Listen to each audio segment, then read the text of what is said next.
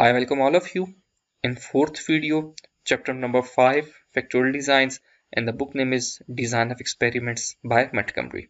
In this video, I will discuss about the formulas that are used to find sum of squares, and these sum of squares are then used to find mean sum of squares, and we will formulate an Anova table that will tell us about the significance or insignificance of these factors. So from the heading, the question arises about the fixed effect case. So what's the fixed effect case? The basic question is, okay, the heading is this one, fixed effect case. So we will say that the fixed effect case is that one in which the researcher has fixed the number of levels for a factor. For example, if a researcher say that I will take 4 levels for my first factor and 3 levels for my second factor. So he has fixed the number of levels for both of the factors he has taken into the study. So when the levels are fixed, we say that is a fixed effect model. And if you say now what's the random effect model then? So in the random effect, let's suppose if an engineer goes to the industry workshop floor and he randomly chooses the sample, whatever the levels of the machine setting upon which the product has been made, so he randomly select the sample. He haven't fixed the number of he haven't fixed the setting of the sample of the factor, that upon which the product has been produced. So that's the random effect when we haven't fixed the levels for a factor and we check the random sampling. So now I come towards the first formula that we will use. So that is the calculation of y I dot dot. Here it has been represented. So I came towards that one, y I dot dot. So it is said that it started from summation of j is equal to 1 to b and k is equal to 1 from the n, and I have to take y I j case. So what it's meant for? It is meant that we have to it's the effect of first row, and I have to take the sum of the whole first row. But I'm going to explain you with the help of few values. Let's suppose I say that at level number 1 for the factor a, level number 1 for the factor b, I took my responses are 4, 5. Then at level 1 of factor a, level 2 of factor b, my results are, you can say, 10, 9. Then I take 3 values only. At third replication at 1, 3, I got 4, 1. Okay, so how I will calculate y I dot dot? I take the sum of these 3 cells. So 4 plus 5, this will be equal to 9. 10 plus 9 is equal to 19, and 4 plus 1 is equal to 5. So what I will do, I will write the sum here for this row. I will write 9 plus 19, it's equal to 28. 28 plus 5, it is equal to 33. So I will write here 33. Same is the case, I will take the sum of all the values of the replication that are performed at the combination of the setting for the second row, and then I will take the sum of all these values and I will write the sum here. So this is all about y I dot dot. Then next on the next page we will calculate the next term y dot j dot j. So this is the page upon slide number 14 of your lecture notes. In this slide it is saying that we have to calculate y j dot j. So y j dot j, y dot j dot.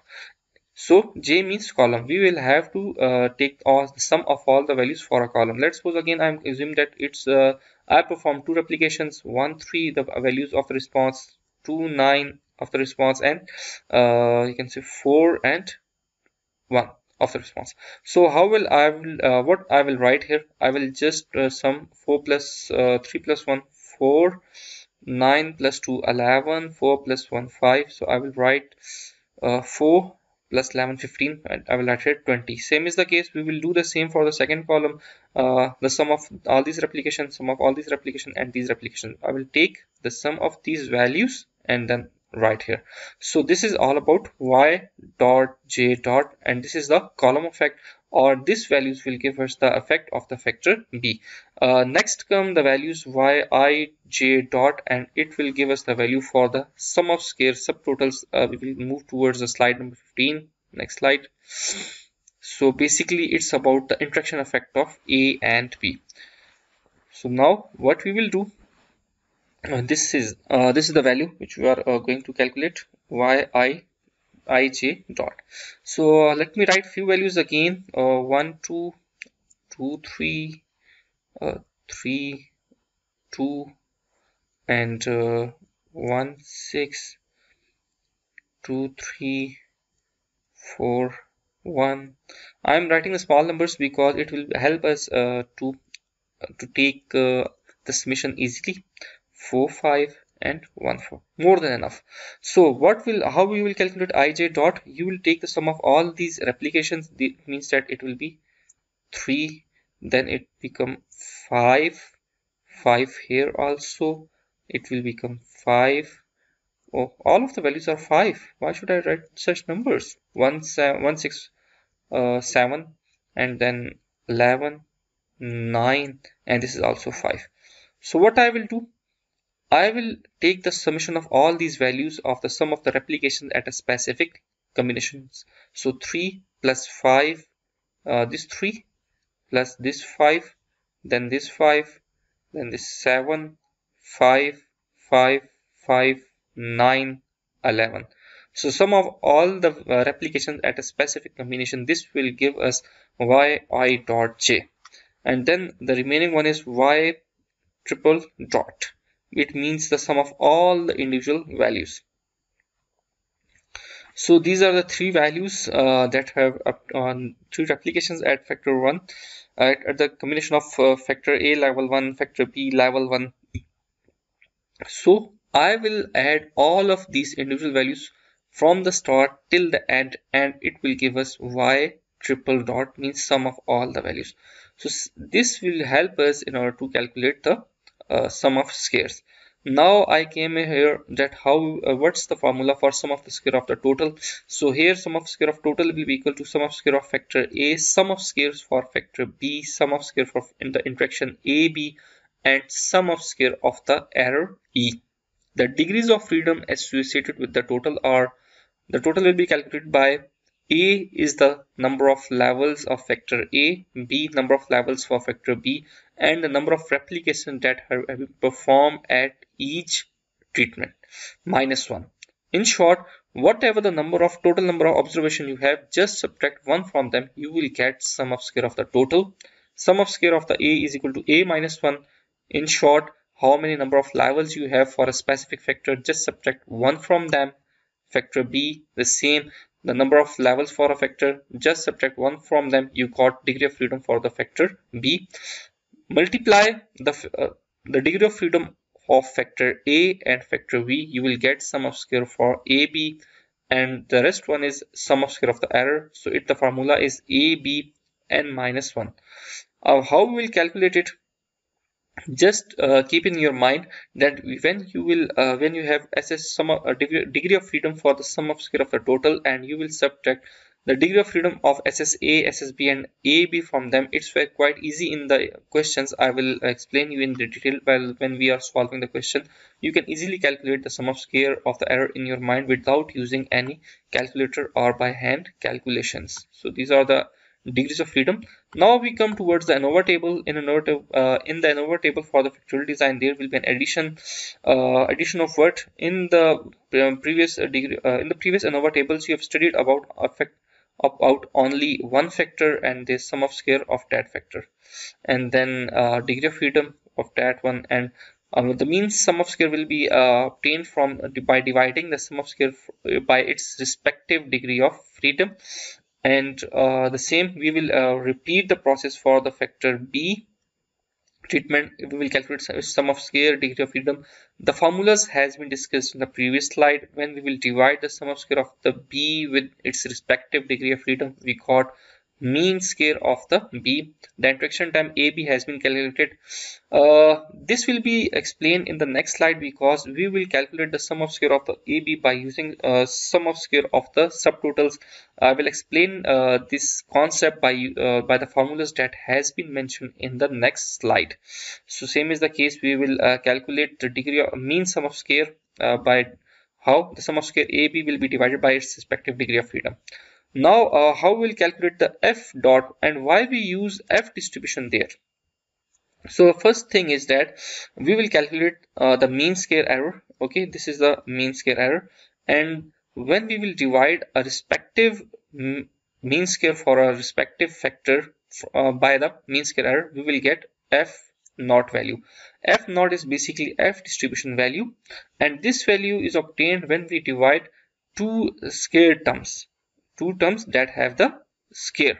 So look at the value. This is called we call it sum of square. This is sum of square. SS means, so it's a squared value, and again SS, it's also sum of square.